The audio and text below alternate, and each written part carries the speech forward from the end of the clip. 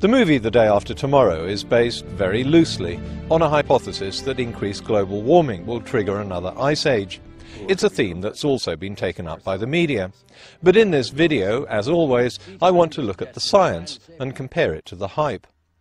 So let's start with Wally Broecker, who postulated that increasing meltwater flowing south from Greenland would interrupt the Gulf Stream. That's the current that brings warm water up from the Caribbean to the North Atlantic, and most climatologists agree keeps Western Europe warm in winter. Normally the Gulf Stream gets more salty as water evaporates on the journey northwards. Since salty water is dense, it sinks in the North Atlantic, forming a deep sea current that makes the return journey southwards. This is known as the Atlantic Meridional Overturning Circulation, or AMOC, which is part of a much larger thermohaline circulation extending around the world. But meltwater from Greenland is fresh water. If that mixes with the Gulf Stream, then the salt content is diluted and the water no longer sinks. The result would be a slowdown or even a shutdown of the AMOC. Western Europe would experience the same kinds of winters as Canada. Evidence from the past supports the idea because the same thing has happened several times, most recently at the end of the last glaciation. The probable cause of what's known as the younger Dryas was a huge lake of melted ice in North America that burst its banks and spilled into the Atlantic. Oceanographers say it's likely increasing amounts of meltwater will begin to slow down the ocean's circulation system, but not in the next few decades. It'll take at least 100 years for there to be enough meltwater to do that. Even so, they began to monitor the strength of the Atlantic circulation. In 2005, researchers at the National Oceanography Centre in Britain surveyed the Atlantic and compared their findings with records going back to 1957. Now, the figures had to be extrapolated because previous surveys had recorded different criteria, but the results suggested that the deep current taking cold water south had slowed 30%. The tabloid press, of course, immediately hyped the story. "Is Britain on the brink of a new ice age?" asked one British newspaper. The body of the story answered the question unequivocally. "As the Gulf Stream that warms our shores falters," was the first line. The story went on, "This week's news that the Gulf Stream has abruptly begun to weaken could be one of the most important and most devastating scientific observations ever to hit the headlines. Researchers at the National Oceanographic Centre in Southampton, who have measured the strength of the current far out into the Atlantic, have found that it is slowed by a massive 30%. But there was no data to show whether the slowdown, even if it was real, was anything abnormal or permanent. Science is skeptical by nature. Most scientists don't jump to conclusions, especially based on just one inconclusive study. RealClimate.org, a blog run by climate scientists, warned that, while continued monitoring of this key climatic area is clearly warranted, the imminent chilling of Europe is a ways off yet. Gavin Schmidt, a climate modeller at the Goddard Institute for Space Studies, and Richard Woods, chief oceanographer at the Hadley Centre in Britain, both said the same thing, that a decline in circulation should have produced a decline in European surface temperatures, but it hadn't. So it's likely that even the result itself was erroneous. Robert Dixon of the British Centre for Environment, Fisheries and Aquaculture Science told the New York Times that much more data was needed to determine whether a slowdown was underway. Even Harry Bryden, lead author of the study, was cautious about his own results. He told New Scientist he wasn't yet sure if the change was temporary or signals a long-term trend. But caution and caveats are not what sell news stories. Critics of the anthropogenic climate change theory often accuse the media of alarmism, and this is a prime example. When Bryden and his colleagues checked newly installed sensors a few months later as part of a follow-up study, the results were more ambiguous. "We've got a variable signal, but it's too early to detect any trends," Bryden told New Scientist in a story titled, "No New Ice Age for Western Europe." You couldn't get a clearer headline than that. Carl Wunsch, an oceanographer at MIT, was quoted as saying, "It's a complicated story reduced to a fairy tale." And yet the mainstream media was still fixated on the idea of an imminent shutdown. "Sea change, why global warming could leave Britain feeling the cold," was the headline in The Guardian. In 2007, the full results of the follow-up study were published, and it confirmed the preliminary 2006 results, showing a huge variation in the speed of the thermohaline circulation. Even if the 30% slowdown found in 2005 was real, it could easily be part of this natural variation, which is what prominent climate scientists had been saying all along.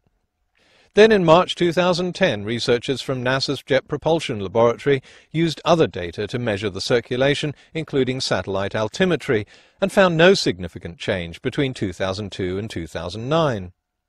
So the Daily Mail fearlessly busted the media's Ice Age fear-mongering. New climate change myth. Gulf Stream is not slowing down. Fears that global warming will shut down the Gulf Stream and plunge Britain into a mini ice age are unfounded, a study shows.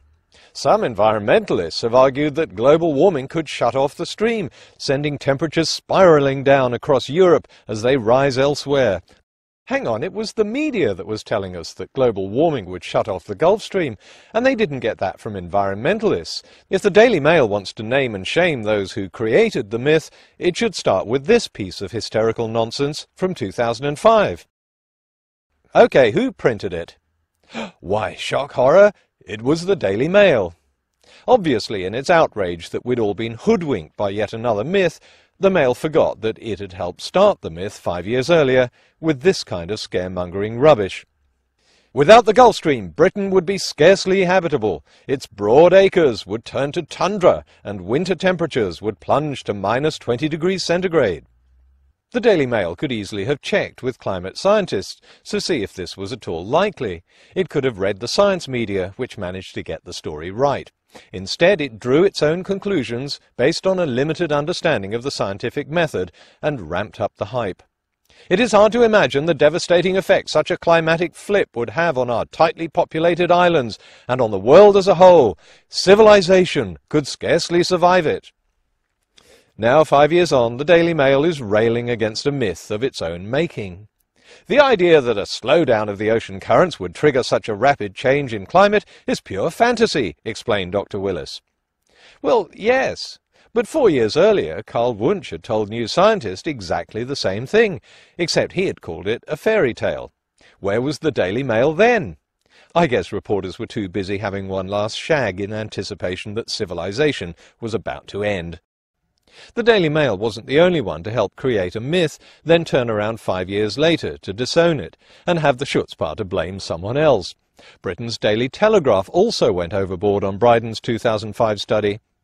The discovery has alarmed scientists because ancient climate records show that northern air temperatures can drop by up to 10 degrees centigrade within decades of the circulation slowing or even stopping. But despite quoting 2 experts in the story, the Telegraph failed to find a single one who said he was alarmed. The alarm seemed to be sounded by the Telegraph itself. The changes in the Atlantic currents would cause average temperatures over Britain to fall by up to 6 degrees centigrade in as little as 20 years. No prizes for guessing the Telegraph's stance 5 years on, when it had to report that scientists were not predicting any such thing. Research suggests that fears that Britain could be plunged into an ice age by a waning Gulf Stream are unfounded. The findings call into question theories proposed by some environmentalists that global warming could shut down the stream, causing temperatures to fall dramatically in Europe. But this theory wasn't proposed by some environmentalists. The Telegraph based its story on a study by the Oceanography Centre, which it didn't understand, and then added its own speculation based on a poor understanding of climate science. Broeker's theory, actually a hypothesis, has remained unchanged and unchallenged throughout this saga, and it doesn't say we're about to be plunged into another ice age. The smokescreen and spin put out by some of the media, whether they're hyping the science or trying to undermine it, make it harder and harder to get across the reality that's turning up in the research. Oceanographers say a slowdown of the thermohaline circulation is at least 100 years away, although that depends on the Greenland ice sheet continuing to melt at the current rate. Many glaciologists say it's likely to accelerate. Even if and when it happens, not one of the models predicts what the Daily Mail and the Daily Telegraph call an ice age. You know, Britain scarcely habitable, civilization scarcely surviving it. Oceanographers say the world isn't facing the same situation it did 12,500 years ago, when it was coming out of a glaciation and global temperatures were much cooler. So even if and when a slowdown happens, the Mail's prediction that another ice age would cover Britain in permanently frozen soil is nothing more than tabloid journalists drawing their own conclusions. Does all this sound familiar? The 1970s myth about an imminent ice age was also largely the work of the media, for which scientists are now getting the blame. How long do you think before people are proclaiming the Daily Mail a champion of truth for busting a myth that those fraudulent scientists started?